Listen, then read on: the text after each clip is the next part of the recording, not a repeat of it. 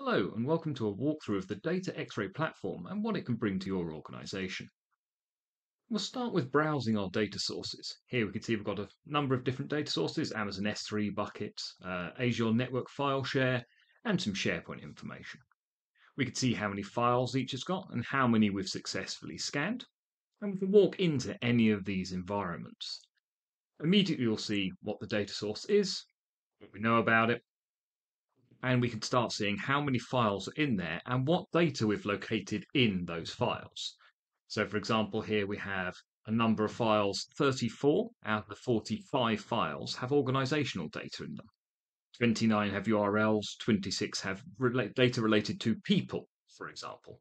And you can see by the different colors, the different types of that data. So general data, sensitive PII type data, we can see whether we've got financial data, etc. in there as well.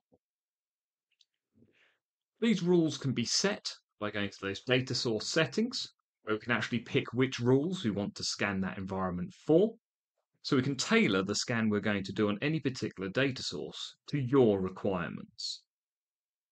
We can also choose if we're going to permanently monitor that situation and constantly recrawl for new and adjusted files, or if we're going to do a one-time scan.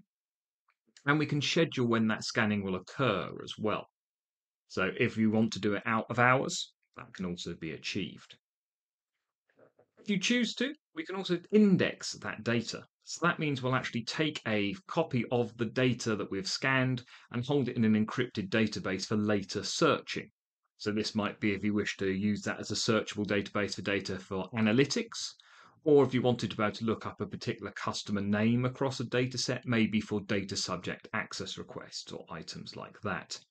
You can also tune this to be between certain dates, certain file limits, and certain file types. So let's go back to our data source. As well as seeing what types of data are in there, we can also go down and actually see the data themselves, look at what goes into a particular file. So here we've got a CV, for example, which is people, email addresses, postal codes, gender information, all that data is withheld within there. Now, for some users, that's all they'll be able to see is the metadata about what we've located.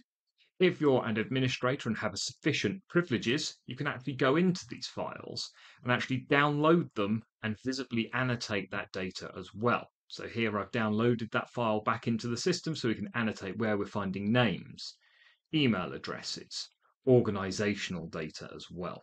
Or we can see a highlight of all the different types of data we've located, every name we've located, every email address. All of that can be brought to light so you can see exactly what's triggered the rules, or if you're an administrator looking for a particular piece of data, this can also be used to gain that data firsthand as well. If we go back to our browse, the same is across all of those different data sets. That data can also be made searchable. As I've said, we can index that data. So if I look at, for example, example.com email addresses, I can search for that and find any indexed data source where that data exists. So it exists in both of these two documents, and we can see what examples of that data exist in there.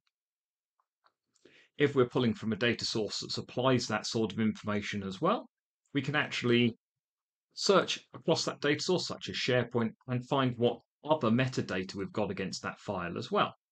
So in files here, not only can we look at contents, but we can also look at true metadata, the size of the file, when it was last modified, when it was last scanned, who owns that file, who else has permissions to that file. So by using search algorithms to work on both content and the metadata of the file, we can find the data that really matters to you in any particular search instance. But we've looked at the rules that are on there, PII, GDPR, financial data, but what if those rules don't cover everything you need? Well, in our rules section, you can add your own. A number of them come straight out of the box, things like sensitive PII, religious beliefs, political beliefs, gender, standard regular expressions to be able to locate things like credit cards, dates, prices, IP addresses, and our natural language processors, which allow us to look at the contents of a document, context it's in, and find things such as where a name is likely to be in a sentence, so that we don't have to have dictionaries of every name in the world, as obviously that's impossible. Be able to look at the context of that data and where it lives within a document will give us a really good indication of where we're going to find those bits of information about people or phone numbers.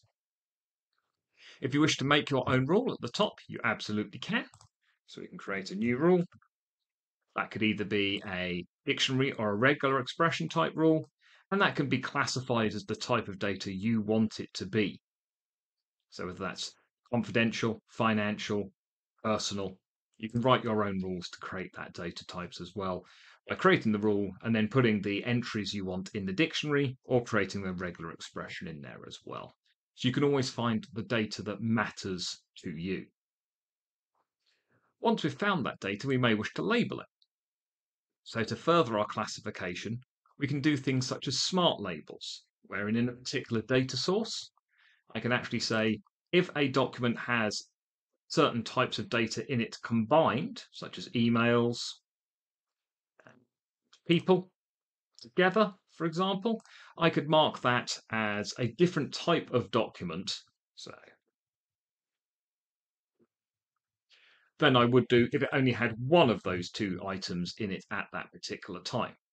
So by analyzing what types of data and what types of metadata exist on that file, we can then tag it appropriately to identify types of file or certain security levels of content or certain items which may be of interest for analytical purposes based around the metadata and the contents of that file combined together to form us a labeling structure that will tell us exactly what type of document they are for what we need to do to them. Finally, once we've actually found that relevant data, we can build case files. A case file is an area we can store files in to then later interact with them, either export them or redact them. So if I go back to my search example and I look for my example email addresses, I can find my two files. I can select them. I can add them to my case file. That's now going to take them to that special bit of storage for me. If I go in, I can see my two files. Now I have a couple of options. I can export them raw. So maybe I want to export them to put them in front of a data steward to say, this is the type of data we've found in your environment. Is this correct? Should you be holding this? Is this appropriate? Or I can choose to redact that data as well. So if I wanted to present that data to a data scientist and make it safer, I could strip out things like email addresses, or by adding my own redactors, any type of that sensitive data I want. So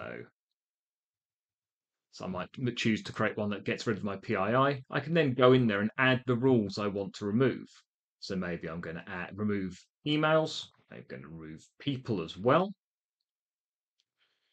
And we can go through and select any rules we want to add. Gender seems like a sensible one, etc.